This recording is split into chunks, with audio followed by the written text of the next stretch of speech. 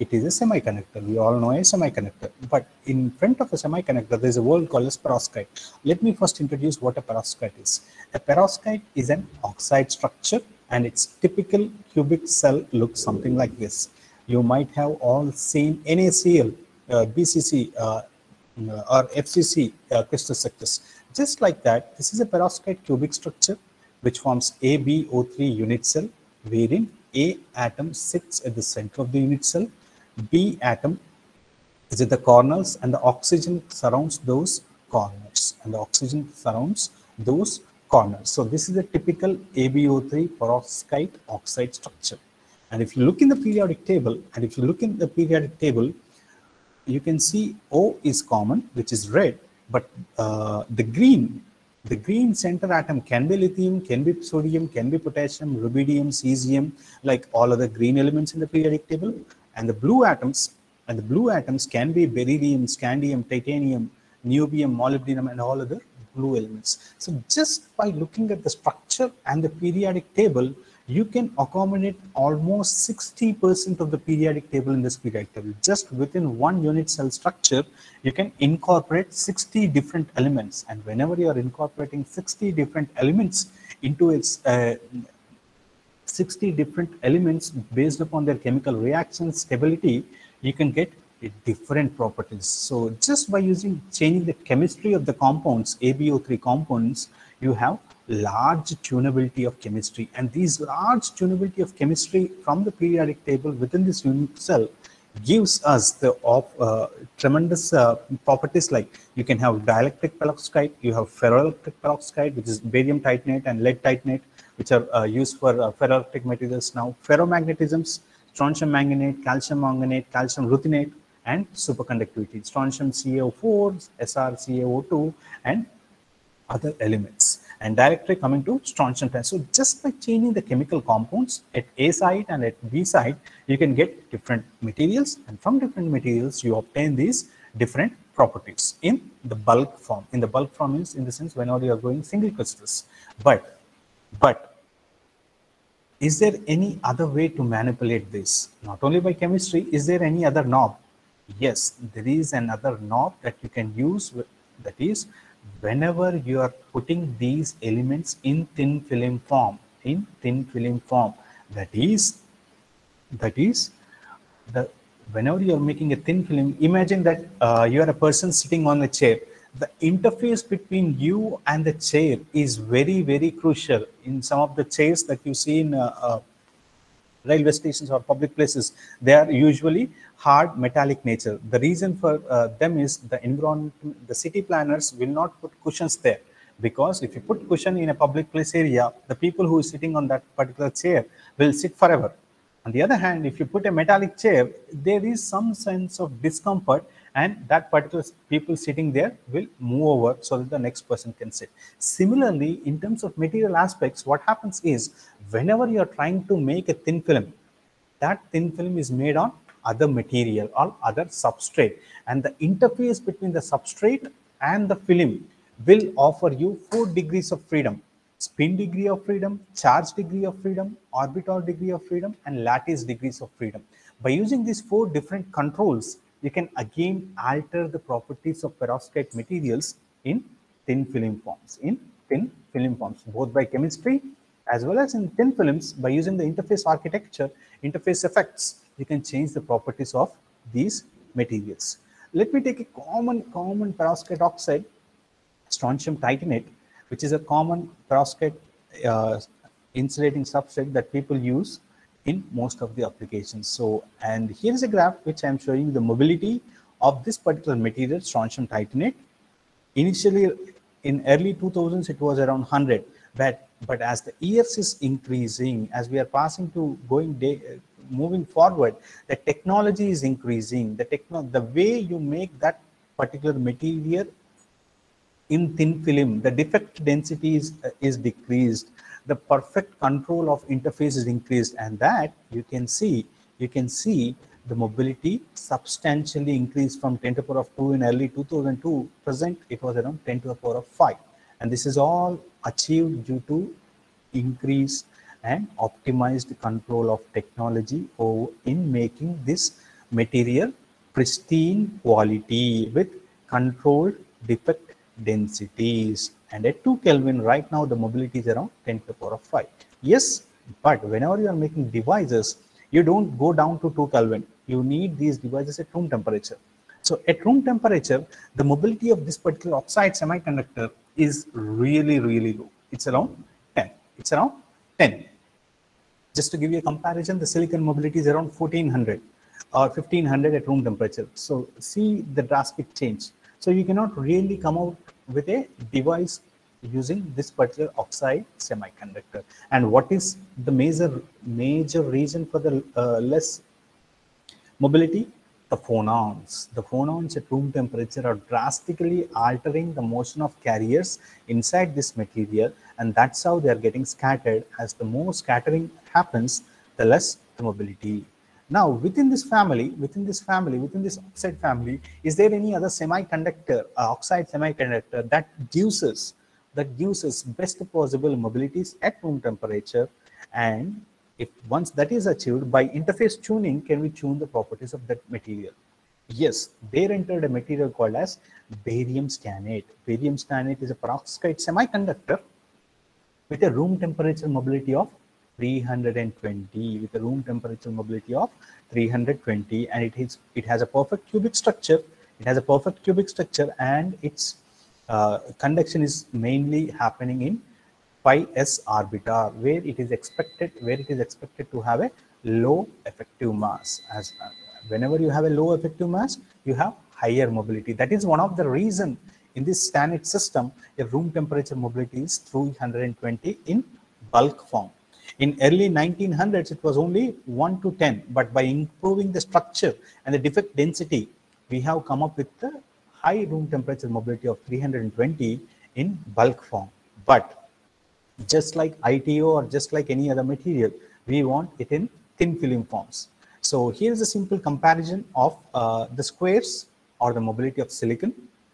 As you decrease the carrier density, the mobility of the silicon rises up at room temperature. The decrease of carrier density implies that there is less electron to electron scattering when at low densities, and at low densities you expect high mobility in silicon. That is the reason the curve moves upwards as you decrease the density in silicon. And coming to strontium titanate, it is having no dependence. It's almost staying at the same point, around 10 for a strontium titanate. But in terms of barium standard single crystals, you can see the curve is following silicon. And in fact, it is outperforming silicon at high carrier densities. This is in bulk. But when you make the same material in thin films, what's happening? The mobility is decreasing. Which is in sharp contrast to silicon. Silicon is increasing, whereas this material is decreasing. Why is decreasing in thin films? One of the major reasons why it is decreasing is, imagine the example of man sitting on a chair in public place. Whenever the man is sitting on the public place chair, he senses some sort of a discomfort. The same thing is happening here. Barium stannate, whenever you are growing in thin films, you are growing in on substrates, and that substrates are not perfectly matched. That is, the lattice constant, the unit cell size of barium stannate is different from the unit cell size of the substrate upon which it is sitting. Imagine the case wherein a big person is sitting on a small chair, right?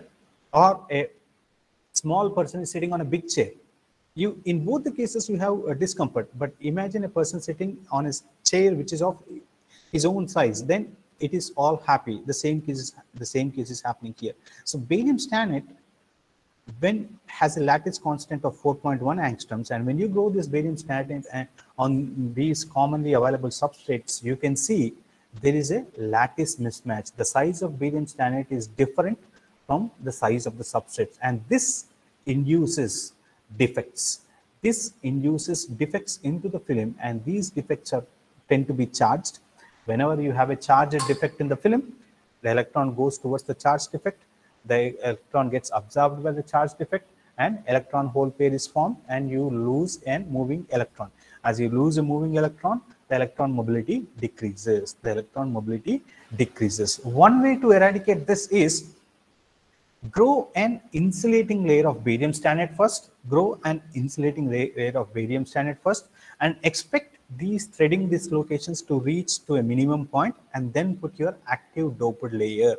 Put active doped layer. Or the other technique is find a material which perfectly lattice matches. So here comes strontium stannate. Strontium stannate and barium stannate have same properties. The band gap for barium stannate is 3, whereas the band gap for strontium stannate is 4.5. Its band gap is higher, and effective mass is same for both the cases. So typically we expect strontium stannate to have similar properties as that of barium stannate and give us high room temperature mobility, high room temperature mobility. So all the thin films that I'm going to talk in this particular session are made by a technique called as molecular beam epitaxy system. Molecular beam epitaxy system, wherein it is a thin film growth technique in which the chamber is maintained at ultra low pressures, 10 to the power of minus 11 or 10 to the power of minus 12. When you compare it to the conventional sputtering, in sputtering the background pressure is 10 to the power of minus 3. So this system is the cleanest system available for depositions, and due to this cleanliness, the mean free path of the particles moving in the chamber is increased, and that's how you get pristine film qualities, And here, by using this technique, a tetragonal SSO film lanthanum doped, since SSO strontium stannate is an wide band gap semiconductor, to see any sort of conductivity, you need to put dopants. Just like in silicon is an insulator, if you want to make an N-type silicon, you put phosphorus or a boron, or if you want a P-type silicon, you put beryllium or some elements. Similarly, in strontium stannate, you put lanthanum to make it conducting. So here is a transmission electron microscope picture, an atomic force picture, which shows the beauty of this technique. By using this technique, you can get layer by layer growth mode, phase pure systems, and atomically smooth surfaces. And the beauty of this technique's molecular beam epitaxy system is you can individually control the stoichiometric ratios. That is, strontium stannate 113, strontium rich, strontium is high, stannate is less, oxygen is again 3, tin rich, strontium is less, tin is more, and oxygen. So by using this technique, you can make your own recipe. That is, whenever the film is stoichiometric, whenever the 113 ratio is maintained, the film is in its nominal state and it is happy. But whenever you're introducing either strontium rich or tin rich, it introduces some sort of disorder in the system. Now, by using this disorder, can we control the electronic properties is the question. By intentionally putting disorders, can we control the properties is the question. So here is a graph which shows resistance versus temperature. There are 3 sets of graphs. The bottom blue and the pink are the stoichiometric films. The second set of films are the tin rich, and the next set of the films are strontium rich. As films are grown stoichiometrically, they show minimum disorder. Minimum disorder leads to minimum resistance. As you are increasing the disorder, the resistance of the film increases. It is quite obvious just by looking at the patterns of resistance versus temperature here. And you can see whenever you want to have an optimal device, your stoichiometric conditions should be maintained. And on the other hand, by maintaining the stoichiometric conditions, if you move on to a different substrate, it's like sitting on one chair versus other chair. If you are growing the same material on a different, if you want to grow the same material on a different chair, the bottom red one is a film grown on gallium scandate substrate, whereas the top film is grown on lanthanum aluminate film. Both offer different amount of lattice mismatches. Gallium scandate is more matched, that is, its lattice parameters are more close to strontium stannate when compared to lanthanum aluminate. Due to this, you can see a drastic decrease in nominal resistance. And the same effect is also seen in terms of mobility. Whenever you are going stoichiometric films on stoichiometric films on lanthanum oxide, the maximum mobility is 20, but whenever you are going the same stoichiometric films on gallium candide, your maximum mobility peaked up to 50. So with respect to thin films, where you are growing, what is the interface effect? Here, the interface is creating local stress and strain that is useful in elevating the material properties. So, not only at high room temperature properties, if you look at low room temperature properties, both, here is a comparison of stoichiometric film on lanthanum LAO versus GSO. Both films show upturn at low temperatures. Both films show upturn at low temperatures. That means whenever you have a metallic film, the metallic film resistance has to go down to, when you decrease the temperature, it has to go down and saturate. But here it is increasing at low temperature. This increase is due to quantum nature of the carriers, because remember, electron is both, electron has wave nature, so at low temperatures what happens is your quantum nature is dominating, and that quantum nature is adding additional resistance into the picture, and that gives to a rise in resistance. And when you want to analyze what is exactly affecting the properties, what you need to do is you need to apply a magnetic field and see the effect of magnetic field on these two films. Both the films showed negative magnetoresistance. Whenever you see a negative magnetoresistance in a metallic film at low temperatures, that is a signature of weak localization. That is, classically, if you apply force on an electron, it moves in straight directions. But whenever you are considering quantum nature, the same picture is not obeyed, because electron is a wave. It has definite size. This wave packet of one electron will try to interfere with the wave packet of other nearby electron, and they form constructive interference. Whenever it forms a constructive interference, it moves in the forward direction. Whenever it forms destructive interference, it moves back. As it is moving back, the electron is not going forward. So that's how your resistance is increasing at low temperatures. So the negative magnetoresistance is measured, and it is modeled with existing 2D weak localization model and 3D weak localization model. And you can see both the measured resistance exactly follow the proposed models, which are HLN based formulas. And in these, the equation might be very big, but the left hand side is the measured resistance, del R by R square, and the right hand square, E square 2 pi square H is a constant, psi is a digamma function, 1 by 2 is a constant. The only variable parameter is X, which is phase coherence length, electron phase coherence length. So this is defined as the minimum distance that the electron can travel without losing its information, just like an analog of mean free path. So if you analyze those things, it will give you crucial informations. It will give you crucial informations of what type of scattering is present in these films at low temperatures. What type of scattering is present in these type of films at low temperatures. So by analysis, we come to a value of P is equals to 1, that is the coefficient of T.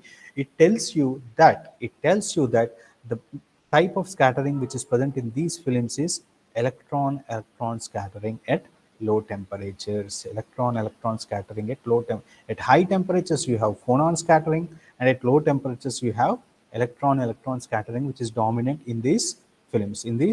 So this is the effect. So, and clearly you can see how lattice in the sense, the mismatch between the grown film and the substrate affects the transport properties of these oxide based semiconductors. Now let me let me show you a different effect of interface. The first effect is lattice, and the second effect is interface. So again, I grew lanthanum doped SSO films on gallium candide substrate, and here the sample shows insulating behavior. The sample shows insulating behavior. That is, the resistance of the sample increases with decrease in temperature. Resistance of the sample increases with decrease in temperature, and at extreme low temperatures it depends exponentially. It depends exponentially on the temperature.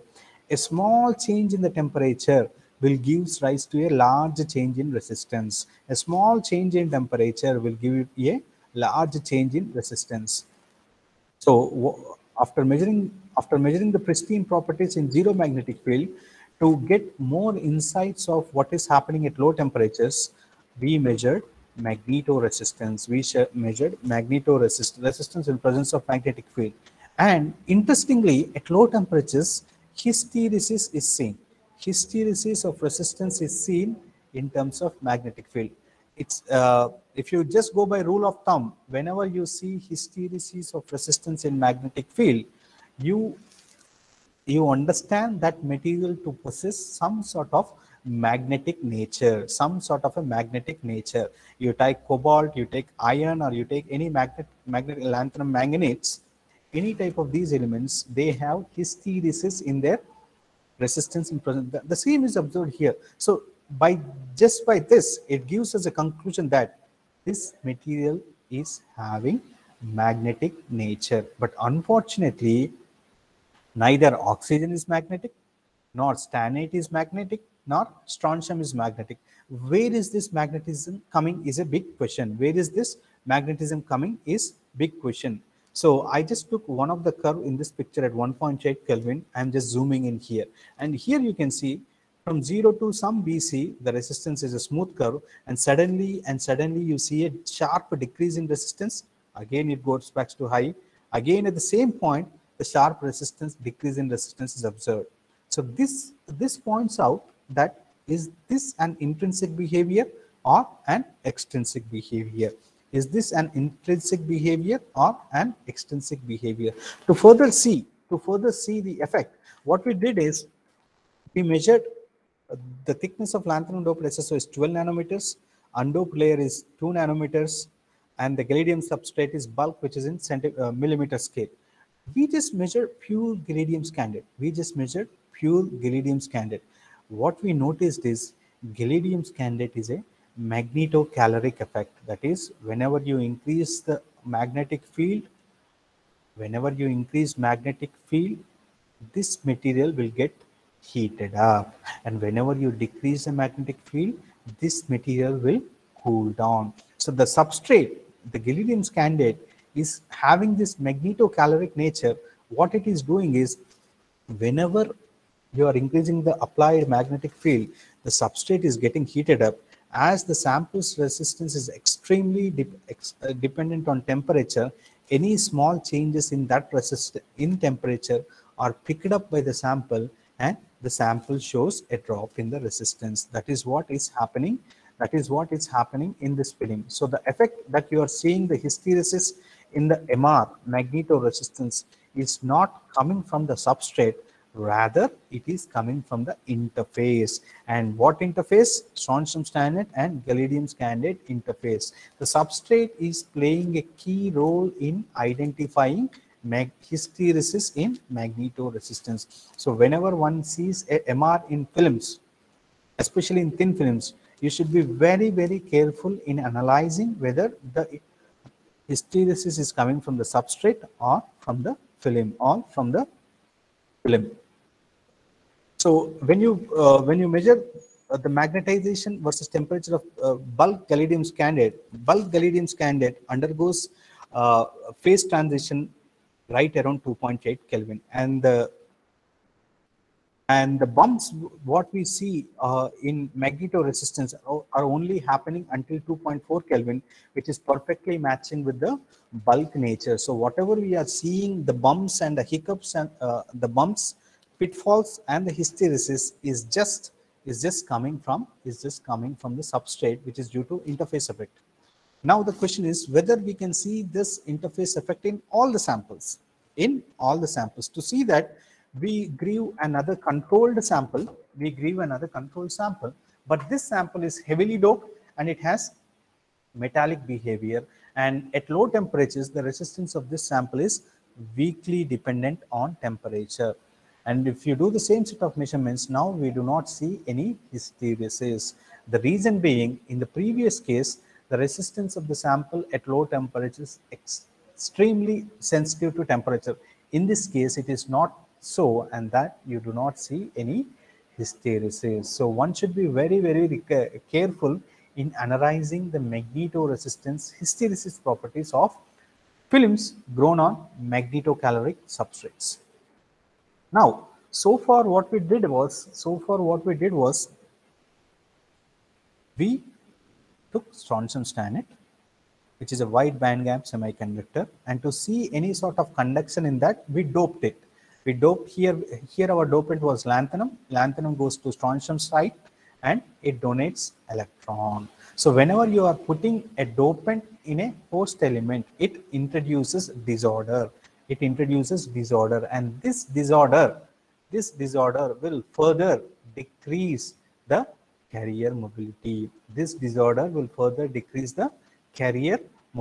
So there is another way, just like what I discussed in the previous session, electrostat field effect gating. You take a gate oxide, just like what you do in MOSFETs. You apply the gate voltages. Depending upon the gate voltages, the induced channel strength would be either increased or decreased, and thus you can modulate the resistance. So instead of traditional gate oxide, here I am using ionic liquid or ion gel. This ionic liquid or ion gel consists of positive cations and negative cations and anions. When subjected to an electric field, they move to the opposite ends of the semiconductor as well as gate terminal, and at the interface they form a nanoscale capacitor, making the gate oxide thickness as 1 nanometer. Whenever your gate oxide thickness is 1 nanometer, your induced carrier density would be high, and that high enough induced carrier densities would give you a chance to explore material properties at high carrier densities, which is not possible through chemical dopant. And some of the examples of electrolyte gating are observed in STO, in which they use the same technique to observe superconductor to insulate metal transition. In yttrium barium copper oxide, which is a high temperature superconductor, to again tune insulator to superconductor transition. In neodymium nickelate, to observe metal to insulator transition. So in all these experiments, what they did was, instead of externally doping by a chemical element, they used this technique, which offers a disorder-free environment and observed pristine transport properties. So the same is achieved, the same is expected in this strontium stannate. And here's the film which is lithographically made, and this is ion gel. That ion gel is put on the sample, and you apply the gate voltages. And you can see when no gel is applied, the material resistance is around 10 to the power of 6. But when you apply the resistance, when you apply the gate voltage, the resistance drastically decreases to 10 to the power of 3. That means your resistance decreased from 1 mega ohm to 1 kilo ohm by using this technique. 1 mega ohm to 1 kilo ohm. See, that is, just by applying the gate voltage, I changed the resistance of the film by 1 mega ohm to 1 kilo ohm. That is, this technique offers resistance decreased by 3 orders, and at the same time, as I am decreasing the resistance, the mobility is increased 7-fold. 7 times the mobility is increased. At 0 volt, the mobility was 6, and at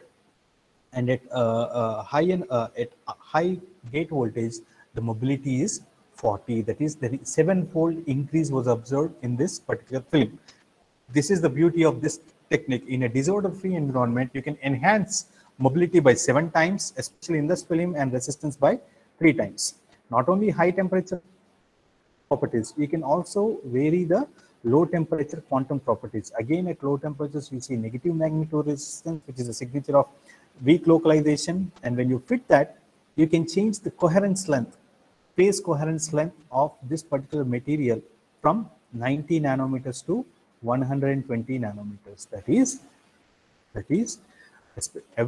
right now people are going crazy towards quantum computing. What is quantum computing? In quantum computing, people take the advantage of wave nature of an electron, and they will try to store the information in terms of wave packets. So whenever an electron is traveling from one point to other point without losing its information, that is called as phase coherence length. So by using this experiment, you can vary that phase coherence length from 90 nanometers to 120 nanometers. 90 nanometers to 120 nanometers. So a variable phase coherence length is achieved, and this can be readily used in making quantum computers at low temperatures. This can be readily used in quantum computers at low temperatures. So in traditional MOSFET based designs, you have traditional SiO2, or if you are going for high K dielectrics, Al2O3, hafnium oxide, or other oxides which are inorganic molecules. But this electrolyte being an organic molecule which has cations and anions, there is a finite, not a finite, there's a big probability, big chances of these organic molecules to go inside the material and change the properties. So to observe whether that is being observed here. So here is a sample, different sample, wherein you see at 0 volt, it shows metallic behavior. Once I'm applying negative voltages, I am pulling carrier, I'm depleting the channel. I'm depleting the channel. As I'm depleting the channel, the resistance is increasing. On the positive sides, I am inducing carriers into the channel. The resistance is decreasing.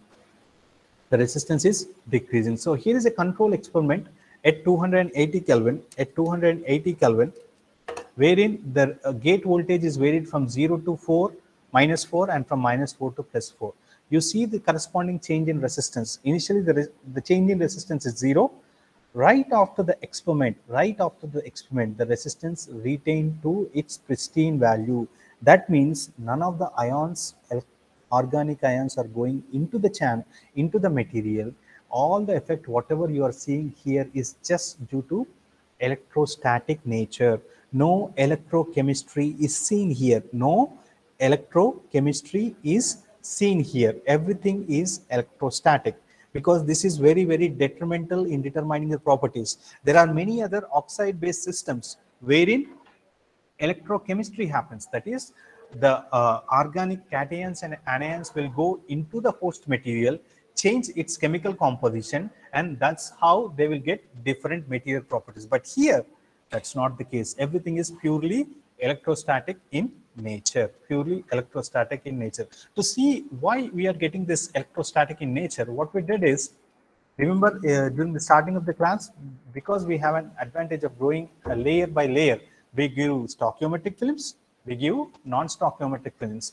We took a film which is non-stoichiometric, which is transition rich, and did the same experiment, similar, extremely under similar experimental conditions, same experiment is performed. And you can see when no gel is present, the black curve corresponds to your pristine nature. After repeated measurements, you see once you clean the sample and remeasure the sample resistance changed from insulating behavior to metallic behavior, giving a hint, not suggesting us that some sort of electrochemistry has happened in this film, which is not the case in the previous film. Why? The only change between this film and that film is the previous film is a stoichiometric film, which is highly resistant to electrochemistry, whereas this is a non-stoichiometric films which possesses some charged defects, and these charged defects are attracting the organic cations and anions which are present in the ionic liquid, changing its chemical composition. Whenever the chemical composition is changed, the resistance change. So just to further give you an assertion, at 280 Kelvin, the first one is the black curve, -1 volt, it retained to -1 volt. But when I applied -2 volt, you can see the pristine resistance is not coming back to the dashed line. Rather, it is increasing. The same thing with -3, the same thing with -4. The same thing can be observed at both negative voltages and positive gate voltages in a non-stoichiometric film. And this is how the material resistance continuously degrading. So initially you are starting from 0, that means no change in resistance at 0 volt, but once you reach a point +4 volt, a 50% of change is observed. That is your resistance behavior completely changes. That means it is giving you a sense, it is giving you a sense of you have changed the intrinsic material composition. Intrinsic material composition. So for a stoichiometric measurement, for a stoichiometric sample, you do n number of measurements, it retains its original value.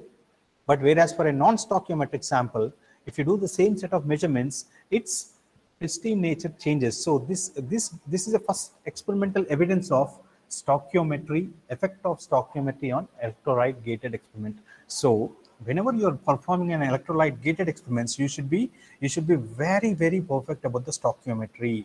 That is the host material's chemical composition. If chemical composition differs by a tiniest amount, you will see this unwarranted effects. You'll see these unwarranted effects. Let me skip this and go to a different material system. Okay, so the same technique is applied to an other material system, which is gallium oxide. If you remember, right during inauguration session, Professor Vijay Gunturu sir was saying the US is projected to convert all of their devices into power electronic devices. That is 80% of the devices are going to be power electronics. But the big question Professor Gunturu raised is whether we can catch up with those power 80% huge shift. For that, we need to come up with different power handling materials. One such material is beta doped gallium oxide. One such material is beta doped gallium oxide, which is a wide band gap semiconductor oxide, which can be used as a transparent conducting oxide, and it has high electrical breakdown voltage. High electrical breakdown voltage, which is used to make high power devices. If you here's a graph which simply compares the existing all power electronic devices are either made up of silicon carbide or gallium nitride. So they have a band gap of 3 to 4 electron volts, and they break down at a voltage of 2 megavolt per centimeter or 3 megavolt per centimeter. But if you use this material, the breakdown voltage is almost tripled from 2 to or quadrupled from 2 to 8 megavolts. And that is the beauty of this particular material system. And one more advantage of this material is there are many material systems, host material subsets, unlike in Sonson standard, wherein you have the effect of lattice mismatch. Here you have bulk gallium oxide, wherein you can grow this material in thin film forms, and achieve zero lattice mismatch and zero disorder.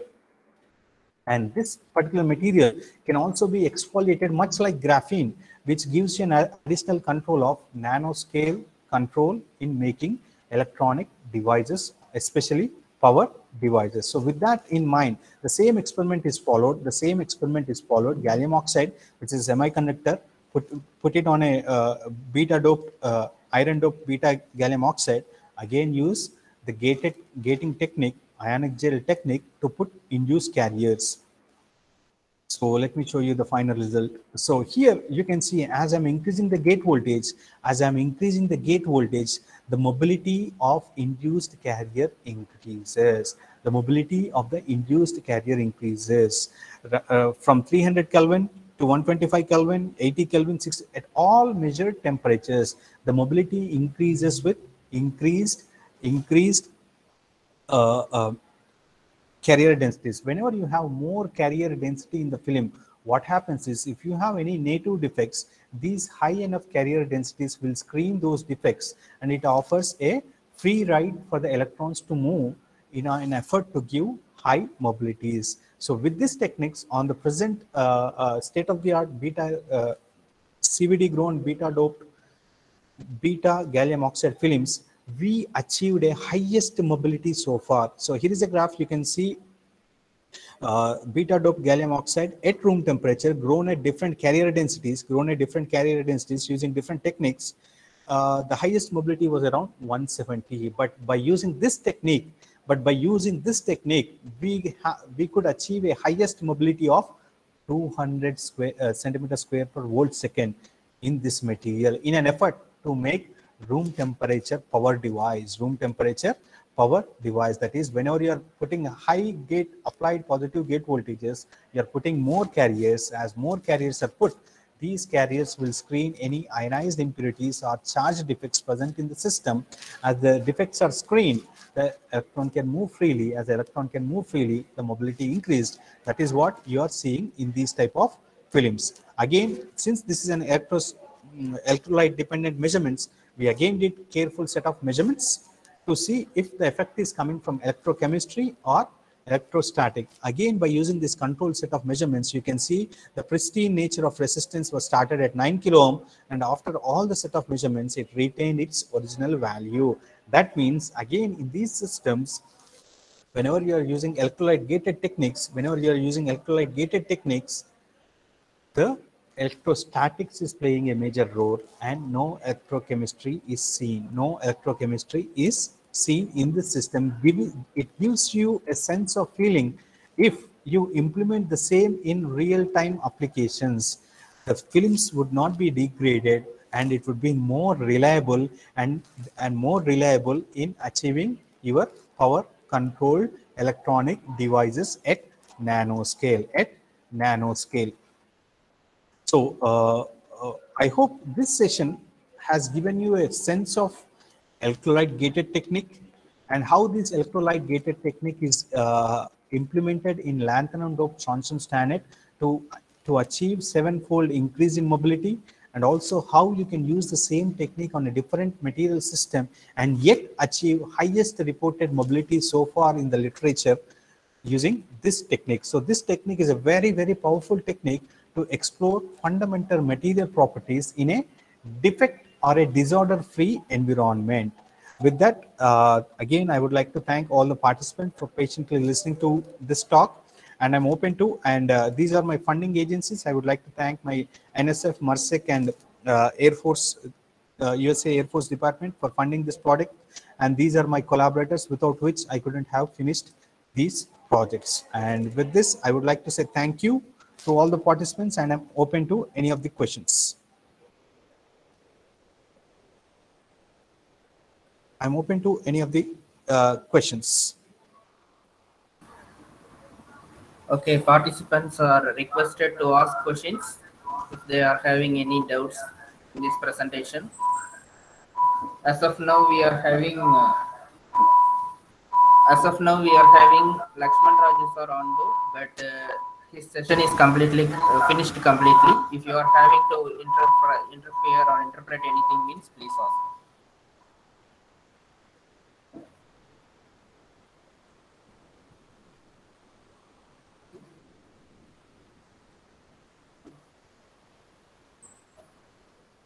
I'm open to any questions if you have any.